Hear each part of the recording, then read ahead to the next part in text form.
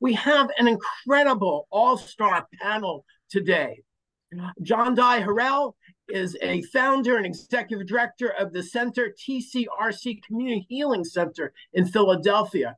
He's a dynamic advocate with 25 years of personal experience in mass incarceration. His mission-driven organization addresses food scarcity, community building, and reintegration of formerly incarcerated individuals. He holds roles in organizations like the Philadelphia Reentry Coalition and Philadelphia Anti-Violence Coalition. So, Jondhi, thank you so much for joining us. The Dr. Reverend Kelly Brown Douglas. She's the interim president of the Episcopal Divinity School. She is an internationally noted theologian and canon theologian at the Washington National Cathedral, as well as theologian in residence at the Trinity Church Wall Street, which is a long supporter of social justice work. She's been an Episcopal priest since 1983. And she has a master's degree and PhD in systematic theology from Union Theological Seminary. She has written 6 books, including the award-winning Resurrection Hope, A Future Where Black Lives Matter. And she is a recipient of the 2023 Grawemeyer Award in Religion. I'm sorry if I blew that. Next amazing guest is Dennis Serrette. Serves as the Executive Vice President, Chief Development Officer at the National Urban League, an amazing civil rights and anti-poverty and urban development organization. He has over 30 years of experience, and he leads a team of many people strengthening the Urban League. Before then, our lives passed when he played a crucial role as Vice President of Corporate Development at the United Way of New York City, which has long-term been a strong funder of Hunger Free America and our predecessor organization, the New York City Coalition Against Hunger. His leadership and commitment to the National Urban League contributes directly to the ongoing dialogue surrounding MLK's legacy and its impact on contemporary social and economic challenges. And last but not least is my very old friend going back to high school, Jonathan Eig. He's the author of 6 books. And before that, he was a journalist for publications such as the Wall Street Journal, the Times-Picayune in New Orleans, the Dallas Morning News, and most importantly, the Rockland County Journal News, where we both grew up. And I just talking to John before we started, I was remembering a piece he wrote years ago about the Sioux Indian reservation, the Pine Ridge Indian Reservation in South Dakota, and as heartbreaking as the situation there is, as many urban early deaths there were, one of the only thriving businesses was a casket business. So he's been focused on the intersection between racial issues and indigenous people and civil rights for a long time. Before his recent book on MLK, he wrote an amazing book on Muhammad Ali, which I highly recommend, is both entertaining and extraordinarily informative.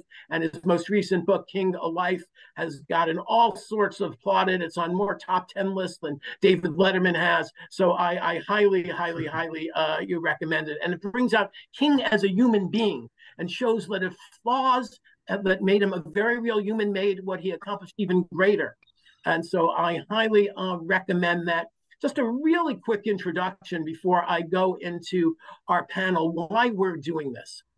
We at Hunger Free America have held a serve-a-thon honoring Dr. King's legacy for more than 15 years. It combines direct service and bringing attention to his message.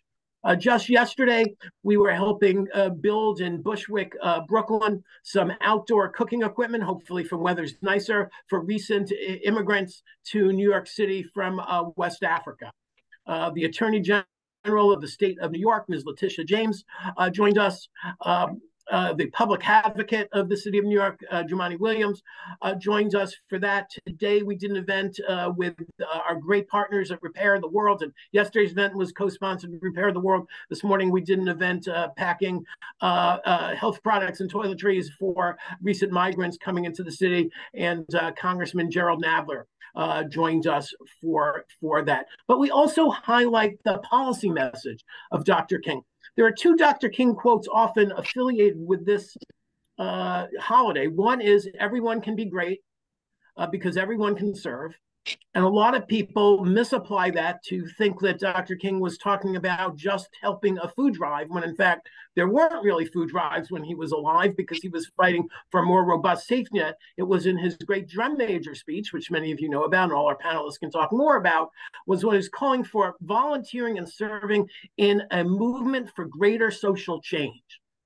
And two, he also said just a few days before he was assassinated, fighting for the dispossessed, really underpaid, dangerous work of sanitation workers in Memphis, Dr. King said, "What much does it profit a man to eat at an integrated lunch counter if he can't afford a hamburger and a cup of coffee?" So not just the hamburger for sustenance, but the cup of coffee, goodness forbid, a little joy, a little human pleasure. And so Dr. King knew that economic justice and racial justice and nonviolence went hand in hand together. Too often today, his legacy is whitewashed, pun intended, to make it sound that he was just about kumbaya and holding hands, and the implication his legacy is finished. We're done.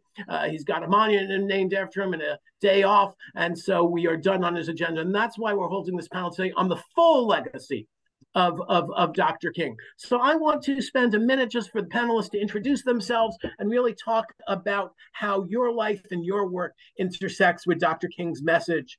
And I'll go in no particular order, but starting with Dr. Douglas. I was hoping you wouldn't start with me, but there you go. Thank you, first of all, for inviting me into this conversation. And very significant conversation, particularly as you've just suggested, on this day when too often we actually don't appreciate the fullness and the radicality, if you will. And we can talk about that more of who Dr. Martin Luther King was, and when we actually only celebrate a romanticized and revisionist view of his "I Have a Dream" speech and of the dream itself. But we will get to that. You have asked how his work, the work that perhaps I do, and the legacy of King, how those things intersect. Let me answer that very quickly, if I may.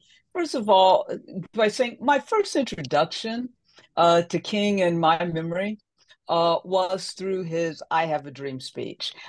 In fact, when my mother, I'm from Dayton, Ohio, born and raised there, and my mother called my siblings, my two sisters and myself, in from playing in our bedrooms to watch this speech, saying that history was being made. And so we ran in to see what kind of history was being made on television. I was immediately struck not only by the crowd of people standing there to hear this man give a speech, but by the way in which they were mesmerized by this man giving this speech, let alone the way in which my parents were mesmerized by him. So from that day on, I committed myself at a young age to sort of learning about, hearing about, following this man, Martin Luther King Jr. What he did for me and my young growing up, because I was like 8 years old then. And as I grew up, and what King did for me was help me to understand, and one doesn't have to be Christian to really be committed to the work of King, to appreciate him, to be challenged by him, but I was. And so he helped me to understand really what it meant to be a believer, a follower in a faith tradition that had a cross as its center. He helped me to understand really what it meant to bear the cross. And so that is the thing that continues to push me today, in the ways in which he continues to help expand my own moral imaginary of what is possible and what justice looks like.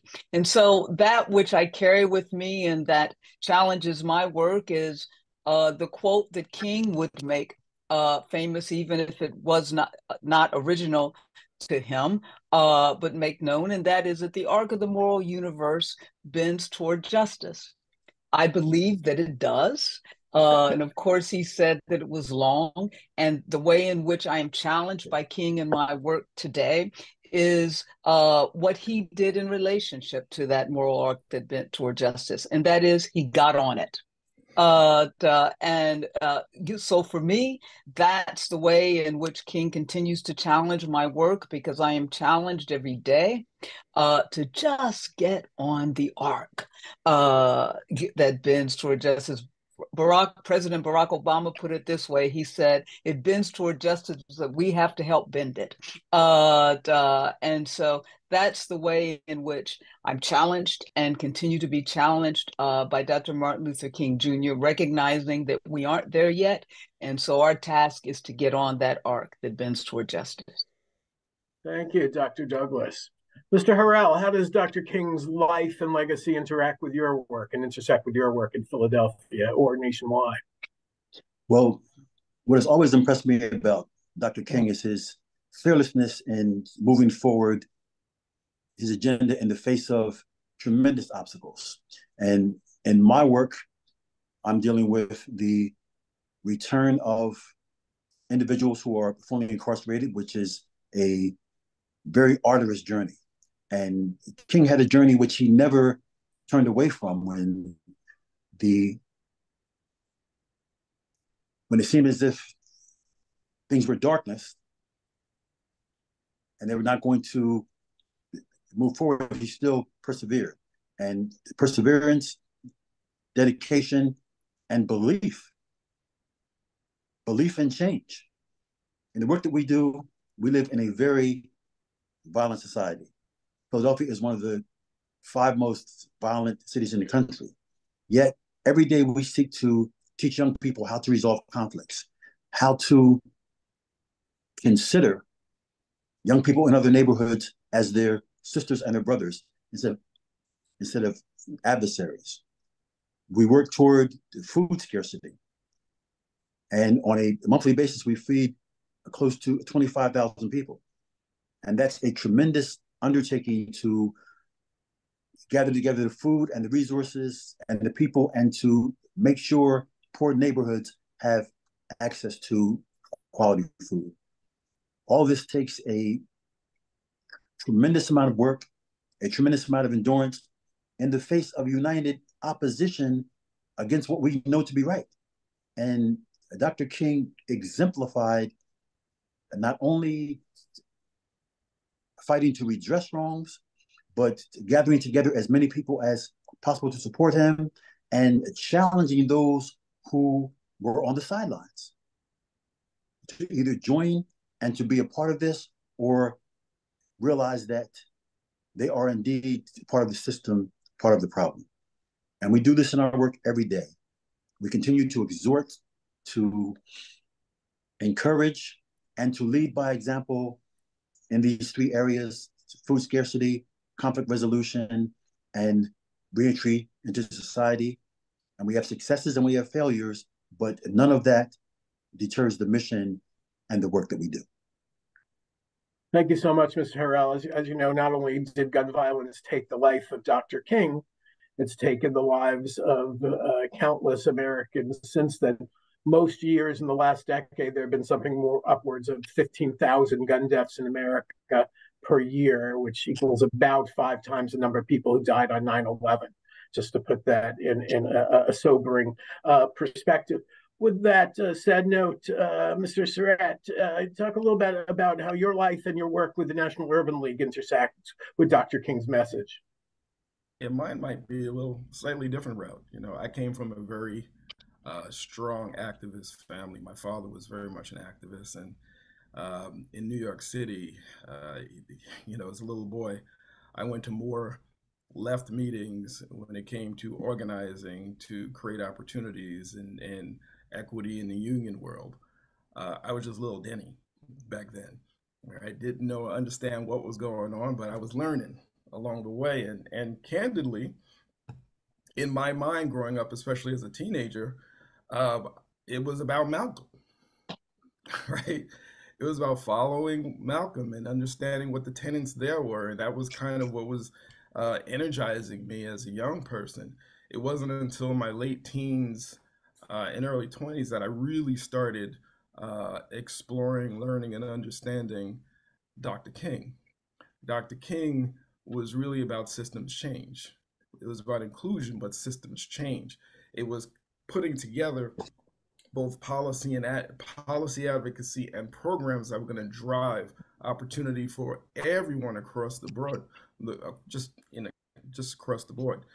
And so when I continued to learn about him, my life was already committed to the idea that any group of people that is denied food, shelter, clothing, access to education, access to a job with a fair wage, that was going to be my life one way or the other. And so the alignment was connected and was there. When I chose to come to, as you said earlier, I stepped into the United Way. My realization was, as a young person, so many of these organizations had great missions and they wanted to craft change, but what they could not do well was raise funds, right? They couldn't do a good job of raising the money that would support the work that they were trying to do. And so I said, well, I'm gonna couple this. I'm gonna jump in here and I'm gonna say, what do I need to do to get this thing done? And so I started with United Way to do that, and we were very successful for quite some time, as you were saying earlier. When I chose the model called the National Urban League, it was very specifically because it was a national organization. It had been around a long time. It's in 36 states. It has 92 agencies, affiliates as we call them. We are focused on same things that I talked about: food, hunger, health, jobs, and advocacy around that, small business development. We have to be the solution that we seek. That's what we take on and say. Housing is a big issue. When we talk about the communities that we're serving across the country, poverty in and of itself is a health issue that we have to tackle in many ways. So when I saw and understood the model that was driving advocacy and policy change along with programmatic outcomes in communities across the country, for me, it fit what it is that I sought to do. So February makes 17 years with the National Urban League, right? And very little have I not read about Dr. King, because he drives so much of my ideology around what is effective change that could support people who sometimes find themselves in circumstances that they can't control. But then I jokingly say, but I'm not really joking. Whenever some group decides to put lines around land and decide it's theirs, and decide also that they don't have a responsibility to those that are in the lines, that's something we have to tackle, and that's something that we have to take on. That's a lot of the work that we do. So more on that to come as we go through our questions. Thank you so much. I think we could probably have a 5-day symposium and just scratch the surface on the message and legacy of Malcolm X and the legacy and message of Dr. King, and have endless debates whether you could follow both at once, whether that's absolutely compatible or whether that's contradictory. But I think that's for another day. We will take that up. And with that, we'll talk to Mr. Ige. Do you agree when I say the three centerpieces of King's message and legacy were civil rights and human rights for all, nonviolence, both internationally and domestically, and getting rid of poverty, hunger, and economic inequality and economic empowerment? Do you agree those were the three pillars of his life? And if so, why did he believe so strongly that you couldn't separate them, that they had to go hand in hand? Well, I think you're right that those are the three pillars, but overarching all three of those pillars is his faith in God. And I think that's why they go hand in hand for him. And that's why he got into so much trouble, because people kept saying to him, just stick to voting rights. That's where you're most effective. Don't distract from the cause. Don't hurt yourself politically by speaking out on Northern racism, on housing in the North, on segregated schools in Chicago. Keep your mouth shut about Vietnam. It's just hurting our fundraising. But he couldn't do that. He couldn't limit himself to one pillar, because he had this overarching belief and his faith in God was really what drove him to do everything he did. So he struggled really because people who were more interested in the political part of the process, or people who cared about one of those pillars and not the others, were often criticizing him. And that's why, and it's important to remember as we celebrate this holiday and we all seem to be loving King, that in the last 3 or 4 years of his life, not just the very end, but for the last 3 or 4 years, he was polling very badly. Most Americans disapproved of him. And his own government, of course, was trying to destroy him, the same government that created the national holiday and the monument. So all of that, I think, comes in part because of his devotion and his refusal to compromise. And he could have played it safe. And we could argue, it would be another great symposium. You know, would King's legacy have been greater? Would he have gotten more done? Would America have been changed more dramatically if he had focused his work only on the South and on getting more people registered to vote and fighting Jim Crow laws? Did he damage himself politically by standing up for what he believed in? Of course, I'm proud, and I think most of us would agree that part of the reason he's our hero is because he stood up for what he believed in. But it was complicated, and even a lot of his closest advisors were urging him to be more practical. Right. And your book details the challenges he faced in Chicago and elsewhere as he brought his movement to the North. But I always reinforce that the common perception that the war on the Poor People's Campaign he launched was a failure isn't quite true. As you know, after he was assassinated, Dr. Ralph Abernathy, his longtime close associate, led the Poor People's Campaign. Coretta Scott King was, as you know, a key player in that. She went to Resurrection City, the encampment that the Poor People's Campaign started on the Washington Mall, and said that poverty is violence. And while it's often written that the Poor People's Campaign was a total failure, it actually forced the political establishment to create the modern nutrition assistance safety net, because hunger reduction was a key tenet of the Poor People's Campaign. And that actually dramatically reduced hunger over the 1970s. And we almost entirely ended hunger in the 1970s before that was reversed in the Reagan era. So even though we know about his success on the Voting Rights Act and the Civil Rights Act, I still maintain that the seeds planted with the Poor People's Movement were pretty critical in not just morally saying we should do something about poverty, but very concrete results. Now, Jonathan, I realized I jumped to question one and did not give you a chance to answer the first question everyone else answered. How does your work on King overlap with the rest of your work and mission in life? Well, my mission in life is to write about the most important things that I can, where I feel like I can make the biggest difference. And if we think about what made King so special, in part, it's his great communication skills. He was able to speak to broad audiences in a way that seems almost impossible today, that he was able to get people to listen to him even when they weren't sure they wanted to listen. They weren't sure they wanted to hear what he had to say.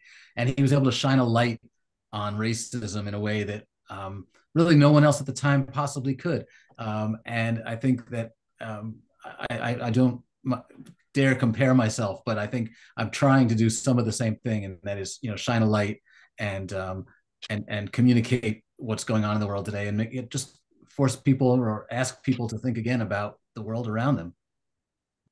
Right. And Mr. Serrette, did you agree that we've got to address racism, poverty, and nonviolence together the way Dr. King suggested, and if so, why?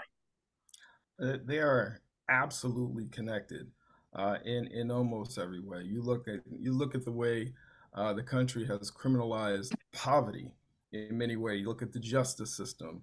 You look at some of the redlining that's going on. Redlining is not called redlining anymore as much as it's zip coding that's happening. That's keeping folks from creating equitable opportunities, or just really the opportunity for them to have fair opportunities for their families and children and the like, schooling. All of it is connected. You talked earlier about hunger. Dr. King advocated for a universal minimum wage, and at the time he was only seeking $2, right? It was a way to create just a baseline opportunity for folks. That was one of the tenets of the March on Washington. And so the idea that if you can't separate the three of them in any way. One exacerbates the other. I talked earlier about the prison system that we're talking about, racism, poverty. It's driving policy in local towns, counties, communities, and states. It's driving programs that are driving people out of the system. So you can't, if you're going to support, as I say, a holistic approach to getting and maximizing what is our whole economic system, you can't create exclusionary policies. You can't create ways to move people out, but you have to find ways to move people back into the policy, into the system, if it's going to work for everybody. A lot of the work that we do here at the National Urban League is designed to reach out to the disconnected and move them back into the system so they can economically take care of themselves. So you can't drive only going to focus on racism, because then you miss the whole economic picture. All right. If you focus on, if you focus on poverty, it's too broad. You got to take some of it in pieces, but you got to connect the dot that they're all part of what is a systems change that has to be driven through policy as well as strong programs. And then you got to, how we do this, God help us, we don't know.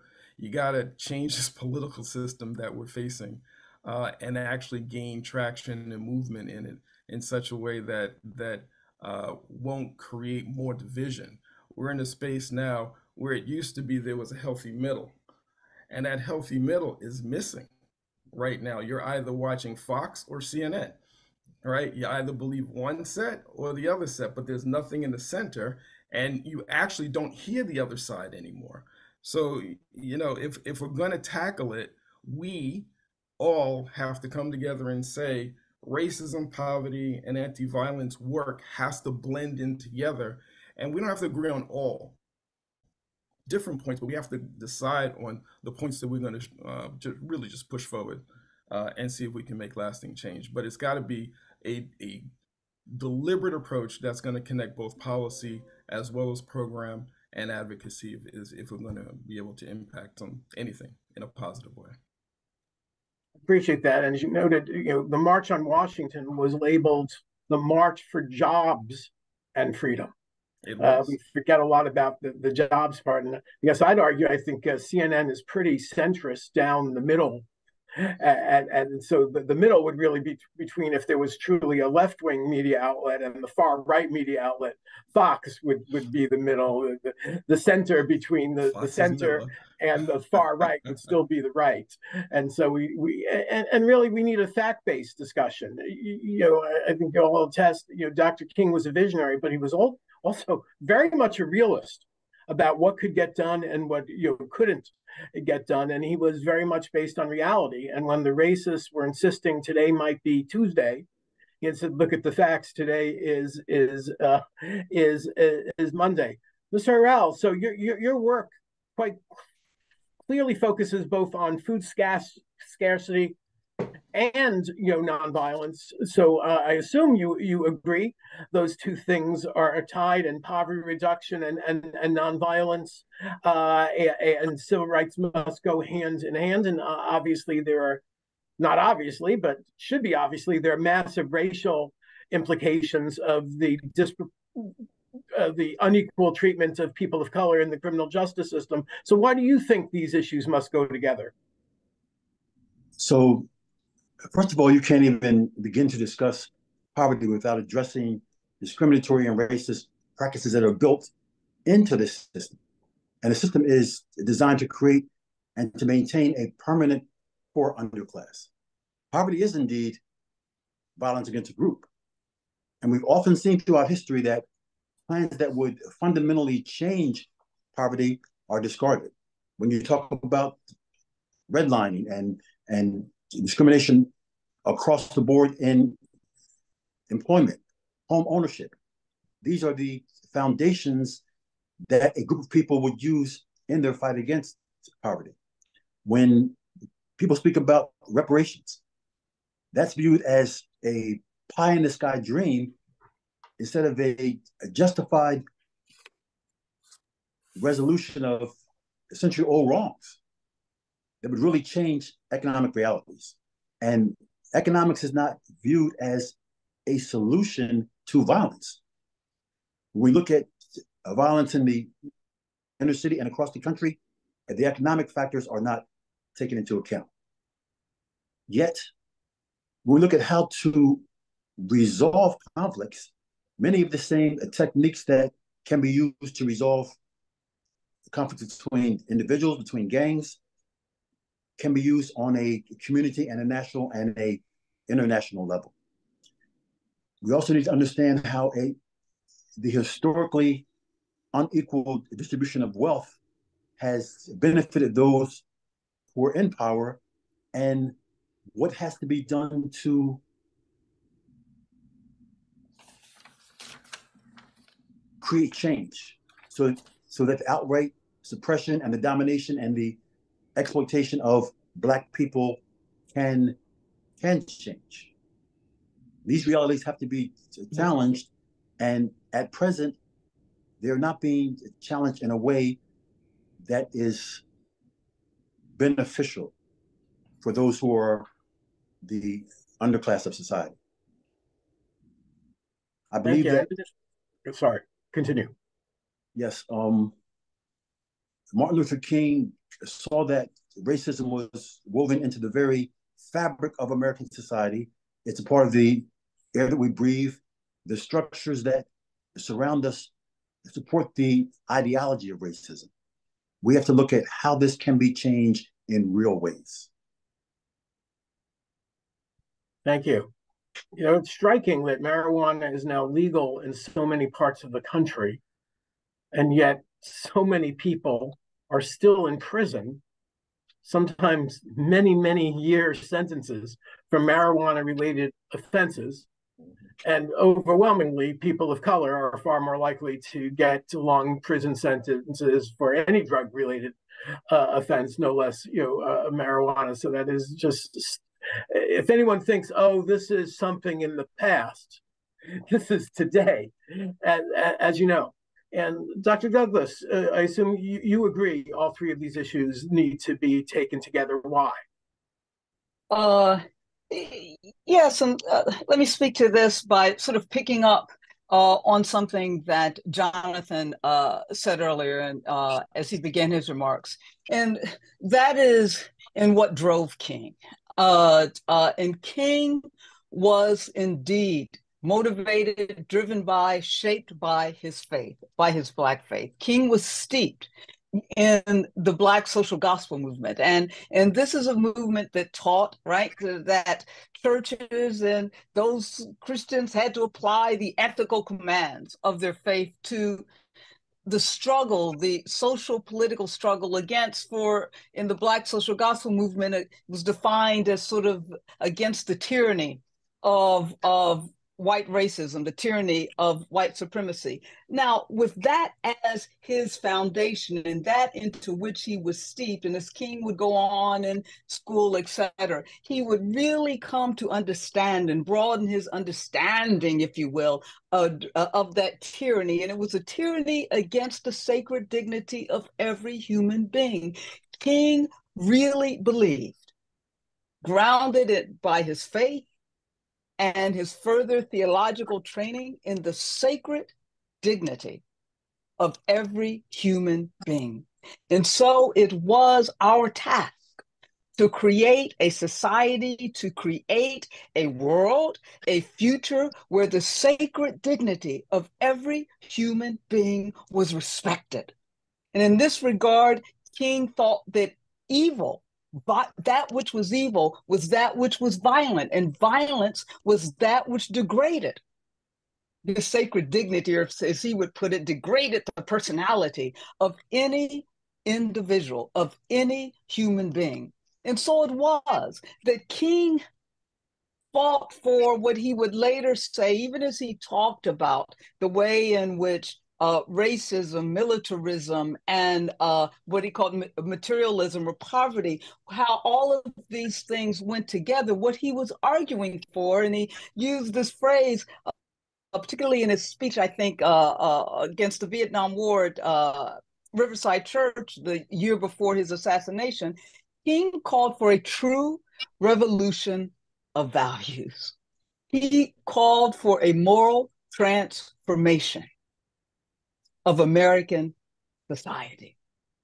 And that for King meant that we had to pay attention to not only, well, as he said, the triplet of racism, militarism, and materialism. And so these things were intricately connected if we began to truly understand what King was calling for and what he was advocating. And that was a revolution of values. Let me say one last thing when we talk about his commitment to nonviolence. He was, in fact, committed to nonviolence. And King would say sometimes you just got to stand for something when all around you perhaps is different and contrary to that. And nonviolence was that which he stood for. Yet, it's not sort of a however, and he understood that unrest, if you will, or what we may say riots, but that unrest often opened our eyes to the injustice that was violence that we otherwise might not see. The solution, the remedy to that which unrest opened our eyes to for King was to break that cycle of violence. One broke that cycle of violence through the justice for King that was love, right? King said that justice is the love that corrects that which injustice revolts against, and that is love. And so for King, nonviolence was the way in which to disrupt the cycle of violence, which oftentimes unrest was that opened our eyes to. And so he was committed to nonviolent reform because for him, that was the way of love that allowed us to make justice real. Thank you. And he also saw nonviolence as from a practical matter, that the people with least power could overcome the military power and the physical power of a police state with moral suasion, the way that Gandhi viewed it. So I see the perfect combination of him, of the moral and the religious, coming together with what he saw would actually work.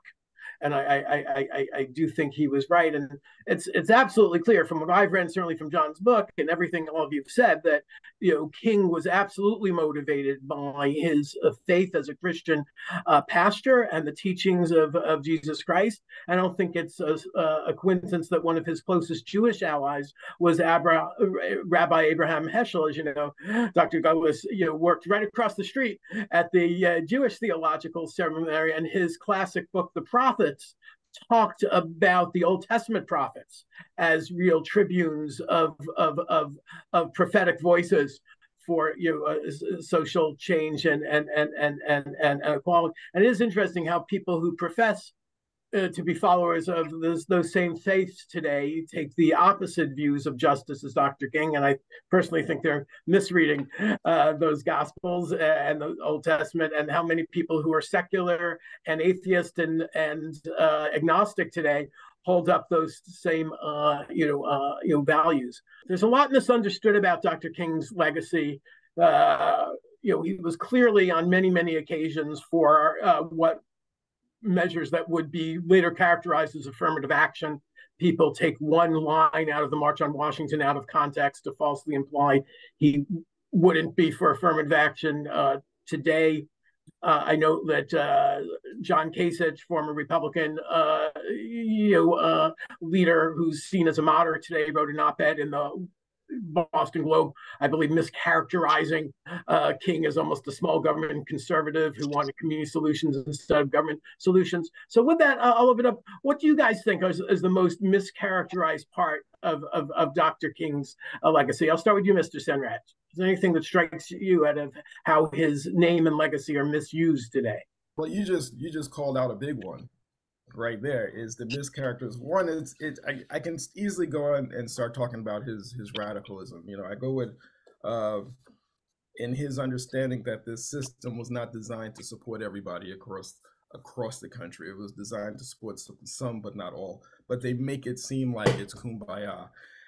You said again about this concept of affirmative action. and how he would be against affirmative action today. When we look at the assaults that are happening on DEI across the country and the work that we need to do to make sure that we're leveling the playing field, that's going to create opportunity for everybody.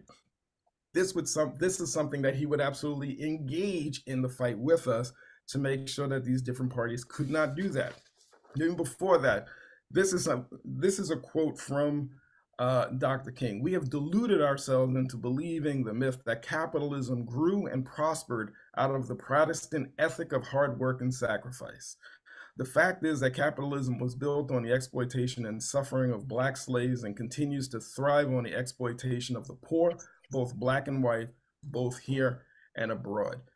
This goes back to my statement earlier about systems change. We have to, if we're ever going to, and this is once again his radicalization, he understood, and a lot of it, Dr. Douglas, had to do with his divinity, his desire and his belief in God, that that every human being has to have an opportunity, has to be respected, has to have dignity, has to be integrated into a system where they have a fair opportunity to take care of themselves and their families. They have to be able to do that if they're going to be effective, if they're going to be able to support themselves. It's just basic human rights. And so this idea that he wanted everybody to just hold hands and hold themselves up and everything would be fine and lovely is just totally counter to anything and everything that we've read about Dr. King from the very beginning. I'll even go further back when you talk about him courting his then wife, Coretta Scott. I imagine you already know that I am much more socialistic in my economic theory than capitalistic. Today, capitalism has outlived its usefulness. It has brought about a system that takes necessities from the masses to give luxuries to the classes. This is who this man is that sometimes people don't understand. He is somebody that saw that this system was exclusive and not inclusive. And we have to see that if we're going to step in and really honor the legacy of who is Dr. King, and understanding that we all have to participate, jump in, and fight for the country that we want. My father used to say all the time, we're in a country that never reaches its destination.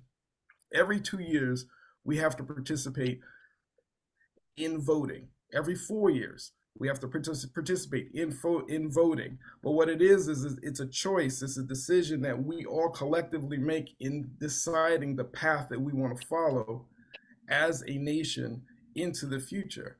And that's every part of what he was talking about from the beginning. This is what we're pushing for. This is what we're fighting for.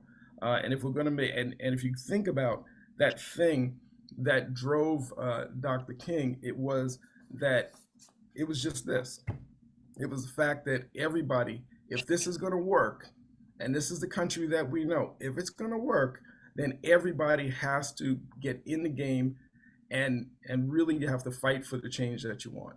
All right. And it wasn't about this idea of kumbaya. And I've always, and when I was a young person, I used to think that, but he's so counter to that. And so if there's anything I always want to leave and tell and inform people about, is like, no, this man was a straight radical, right? He fought for things at a level that most people could not understand. And so I hope, if nothing else, people hear that and leave with the idea that if you can't sit back, you can't sit back and wait for something to happen. You can't sit back and wait for your perfect. All right, you have to step in and you have to fight. Yeah, and he was absolutely extraordinarily critical of unfettered capitalism. You would, looking at that, you'd definitely say in today's terms, he'd be seen as a leftist. I point out, Teddy Roosevelt, Republican president, was very, very critical of unfettered capitalism. But I also think it's true that he was pretty critical of communism as well, in part, because communism repressed religious liberty. And I've never seen any quotes from him praising Maoist China or the Soviet Union or communist Cuba So it's hard to extrapolate what someone who died in 1968 would believe decades later, but I believe he'd probably be closer to sort of Scandinavian democratic socialism, a much greater, safety net than perhaps, communism, but certainly be very critical of the inequality of wealth today. Do you agree with that, Jonathan? I know, again, as a journalist background, you don't want to speculate what a long dead person would believe, but what did he believe when he was alive? Yeah, I don't want to speculate either. And I think we can see clearly where he was going with the Poor People's Campaign, moving toward human rights and not just civil rights. But I want to just expand on something Dennis was just saying, and that is that we have to be. King said we have to stay awake and we have to stay vigilant, and I think we have to stay awake and stay vigilant in protecting King's message and his words and the way it's being abused and weaponized, where people feel like they can use a quote from King to cover their own racism. And also, we run the risk of seeing King watered down, turned into something safe that we can all handle. And Harry Belafonte said to me when I interviewed him for this book, this country only likes dead radicals. And there's a reason for that, because look what you can start to do once they're dead. You can start to contort them and shape them. And Belafonte and others who I talked to were concerned that the federal holiday may be used as a weapon against King's real meaning, against his legacy. And that's up to us. We have to fight back against that.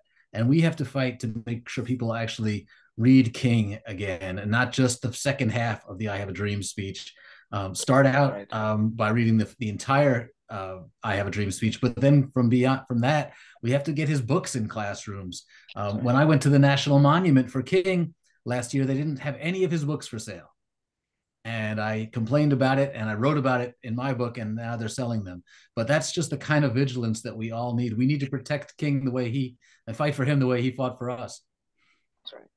And I just note the charge and the obsession by Hoover that he was a communist, I think, also played into the racism. Not only Hoover and as you noted, the wiretapping authorized by the Kennedys and expanded by LBJ, but was really the assumption that the civil rights movement couldn't be brilliant people standing up for themselves after centuries of oppression, that the racist idea that African Americans were too backwards to have come up with the idea for a liberty movement themselves. It had to come from Russia. Wasn't that, Jonathan, the false sort of racist assumption? I agree with you, Joel, but let's be real about it, because the important thing is that once they realized he wasn't a communist, they still expanded the surveillance. That's right. Because they were concerned that he posed a threat to the status quo and that power might have to be shared. And the white establishment did not want to share that power. That's why they saw King as a threat. That's why they doubled down when he started talking about the Poor People's Campaign. Even though his popularity in America was fading by that point, they saw this as a threat to the status quo. And they saw him, and they said as much in their memos, that he's the one who might unite the opposition. And the people in power, as King himself said, do not share power voluntarily. And that's why the FBI was surveilling King in the end. That's right. That's right. And Dr. Douglas, you want to add to that what you think about Smith's legacy?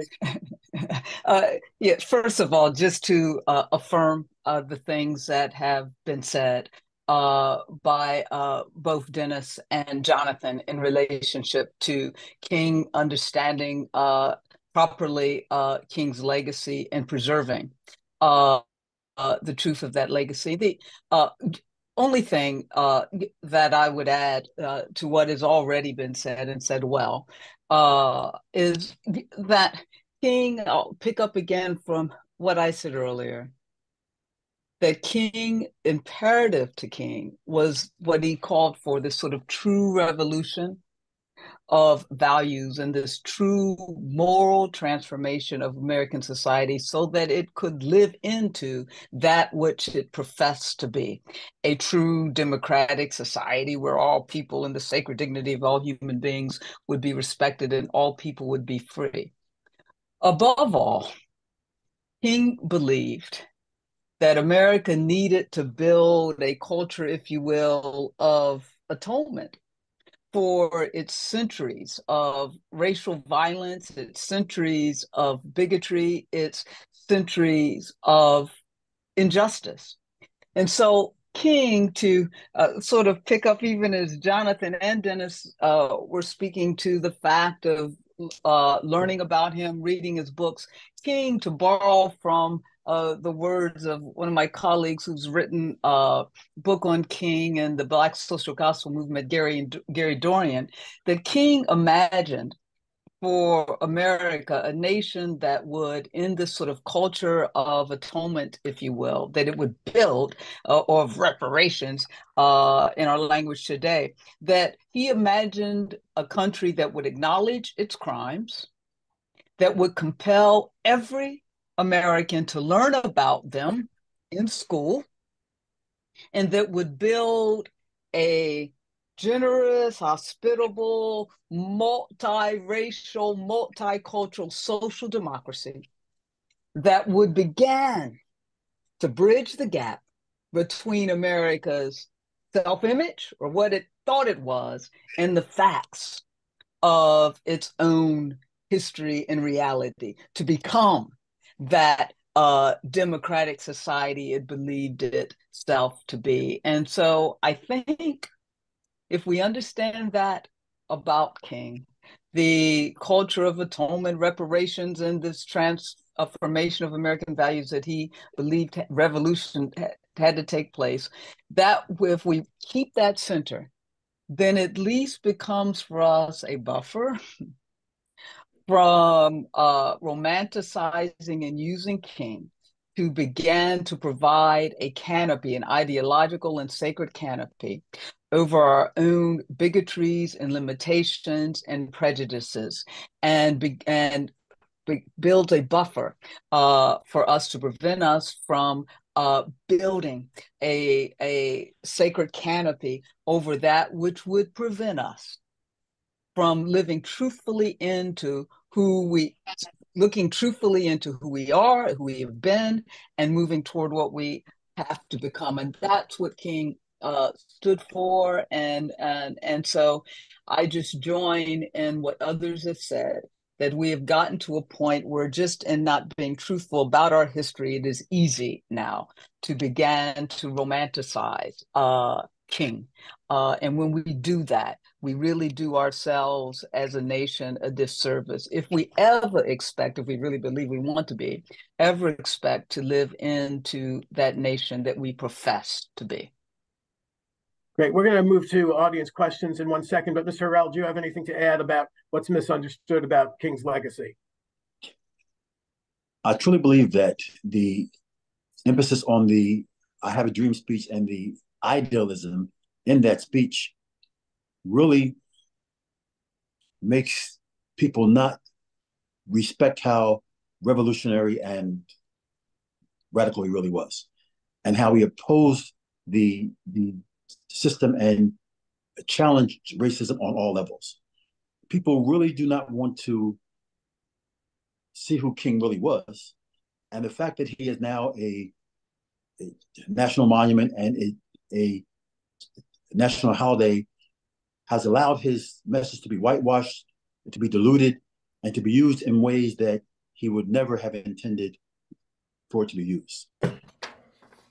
I truly agree with what has been stated by other speakers, the vision of who King was, the many speeches that he made, the Vietnam speech, his message to the United Nations, his looking internationally and globally, as well as internally, has not been understood by ordinary people.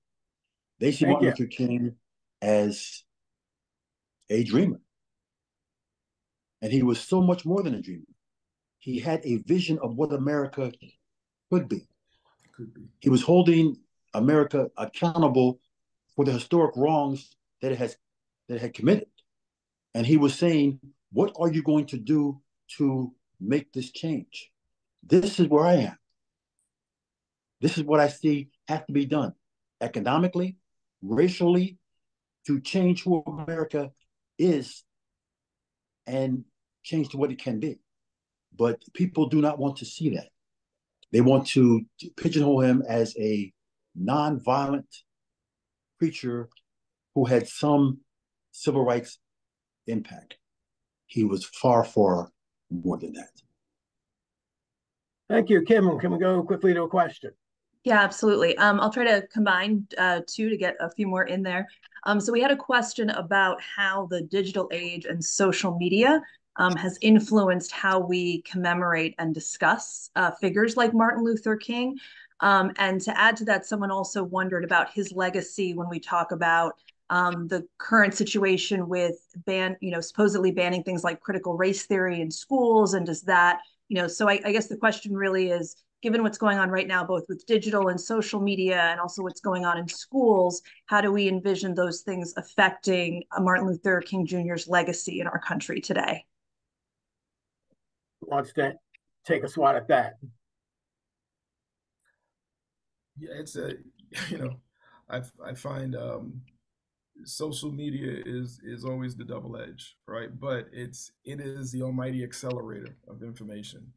My daughter is flying back today from a trip from Selma and Atlanta with a group. She's in the 10th grade, and she is posting about her experience to her school and her circle and her network about the experiences that she's receiving. So when you see things like that, it's a huge plus. The National Urban League is launching what we call our D3 campaign, which is defend democracy. What is it? Defend democracy, demand diversity, and defeat poverty. Right, but it's providing information, and so social media and digital can be a great asset if you're utilizing it in a way that's going to supply information with people where they can know and understand it. My father used to say, you can't unknow stuff. Like once you're exposed to things, you just you have to then make a choice. You either step in or you step out, but you have to make a choice. You can't unknow it. So social media is allowing us to really expand our ability to message, and that very much becomes a part of how we keep the legacy of Dr. King. All right, is making sure we're utilizing all mechanisms to get the word out that this is what he really meant to America and this globe. Thank you. Anyone else want to weigh in on that? And go ahead. Social media and in particular YouTube allows young people to revisit history. They can watch and listen to Martin Luther King speeches. They can visit the past in a way that was impossible for us many years ago. And they can also chime in on discussions with persons who were a part of this. So social media can be extremely beneficial in disseminating the truth of who Martin Luther King was, what he believed in, what his vision truly was, and the realities in which he lived. Because to truly understand his work and his legacy, people have to look at the times he lived in, the consequences he was fighting against, and social media and the internet allows young people to understand on a level that would have been impossible 30, 40 years ago. Thank you. Kim, let's one last question, then we'll wrap up. Sure. So what can we draw from Dr. King's work towards voting rights in the current climate of voter suppression laws that have been passed throughout the country? In July 2023, the Democratic side introduced the Freedom to Vote Act, which is a way to kind of level the playing field when it comes to comprehensive voting. So establishing national standards and the like. It is really, and then there's the John Lewis Voting Rights Act. When it comes to the legal protections, we have to really push our legislators to support these kind of laws that are gonna level the playing field, but not disenfranchise people when it comes to voting. I understand. I think we all understand that there's going to be a lot of legal challenges, but we can't just say, "Hey, I can't do this." This is one of those things where we have to step in. The National Urban League, where we are pushing voter education especially this year, because this is such a pivotal year in the United States of America and deciding which direction that we're going to go into. So national voter education, there's two legs to this stool. One is making sure people are aware of the rules for voting in their particular cities, and then it's supporting organizations like the ACLU that are fighting to change the laws so that they are challenging the suppressive rules that have been created in a lot of these different municipalities across this country. So it's two legs. One, don't get distracted or discouraged by knowing and understanding what you need to do to walk up to the booth so that you can participate. And two, support those organizations that are fighting to make sure the laws are changed. And that's how we have to spend this year if we're going, and then show up, by the way. All right. And then show up. We are very interestingly a nation that does not maximize voter participation. And there are all kinds of issues because of it. We talk about the prison industrial complex. We talk about the rules around anyone with a felony who can and can never vote. We talk about the disconnection in the way the agencies communicate with each other. So those that could get their voting rights back don't know that they're able to get it right. So there's all kinds of confusion. But for those who are not in that system, we work with those, and we have expungement clinics working with that population. But for those that can participate, don't sit out. Don't let the need for perfect get in the way with the fact that there are issues that you need to step into right now. You got to get in the fight. You got to get in the battle. And that vote is your fundamental right as a citizen. You got to participate. Great. We're a little over. Thank you so much. That's a great way. And does anyone have any other closing comments related to that or anything else? Yeah, I'll just say, as you know, LBJ and MLK agreed that perhaps the most fundamental of the rights was the right to vote, because so much of this centered around political power. First, I want to thank our incredible panelists for your time today. Everyone came here as an unpaid volunteer, although I will plug you all to go out and buy a King of Life if you haven't done so already. That's number one. Number two, if you can afford to donate to the National Urban League, do so. If you can also afford to donate to Hunger Free America, do so. I didn't laugh much in John's last book, but there was one line, a rejection letter from the Ford Foundation to Dr. King, basically that their last application didn't have enough deliverable metrics in it to be funded. Anyone working in the nonprofit sector, you just gotta laugh at that. So, and lastly, for more information, if you need food or can donate or want to volunteer some more, go to hungerfreeamerica.org. That's hungerfreeamerica.org. And lastly, let's exalt all of us to remember King's full dream, and we have our collective work cut out for us to make sure that arc of justice is bent, the arc of the future is bent towards justice. So thank you so much, and hope to see you all soon at some advocacy function. Thank you so much. Have a great day.